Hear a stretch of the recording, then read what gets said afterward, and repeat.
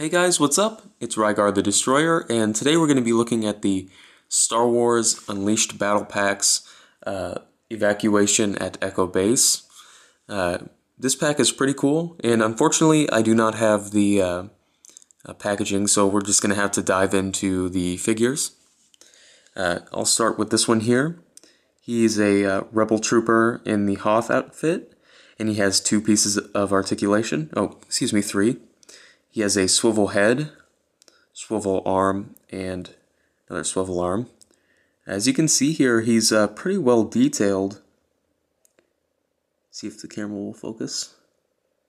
And he looks pretty good for his size, which is a little over 2 inches. So he's pretty well detailed, especially in his backpack and in the wrinkles of his clothes. And the other Rebel Trooper here has one of these larger blaster cannons, and he's got a larger base. And I will say, it's not really showing up on camera, but these bases are really well sculpted. The snow is, so that's really cool. And this guy here has no articulation, but I don't think he really needs it, just because this is probably the coolest pose you'll put him in. So that's really nice that they included him. And probably the main point of this pack is the Hoth turrets. The first one here. I'm not sure what these are called, but it is very well detailed. As you can see, there's some snow on the base. And it's not showing up on camera, but the snow is painted in a, not metallic, but shiny high gloss paint, and the rest of the turret is done in like a satin white, and it is weathered really nicely. This turret has a little bit of a play feature.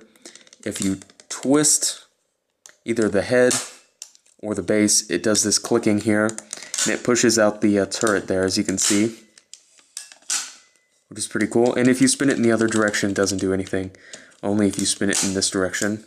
So that's kind of cool. The other turret here is the radar dish style one, and it just has a swivel. But I must say it's really well detailed. I'll go ahead and give you a size here.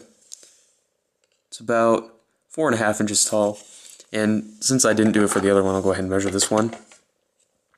It's about, let's see here, 4.5. So they're about the same height if you stand them next to each other.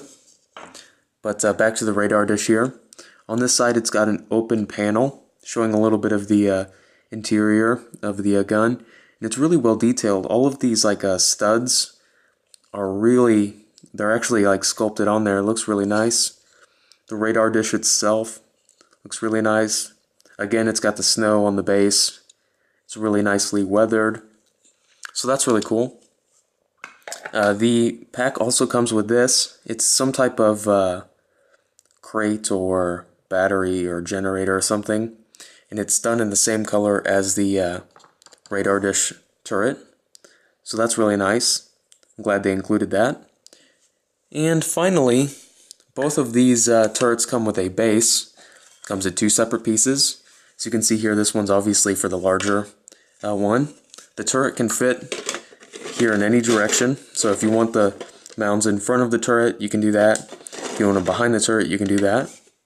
And as you can see, there's footprints sculpted all over it. It's got pipes and blaster marks, which is cool. The bottom is just, it's just like the opposite of this, just not painted. And the other one here is a little bit smaller. As you can see here, radar dish can go in only two directions, this way or this way. Obviously you can spin it, so it doesn't really matter. And it's got the same type of designs on it, same bottom.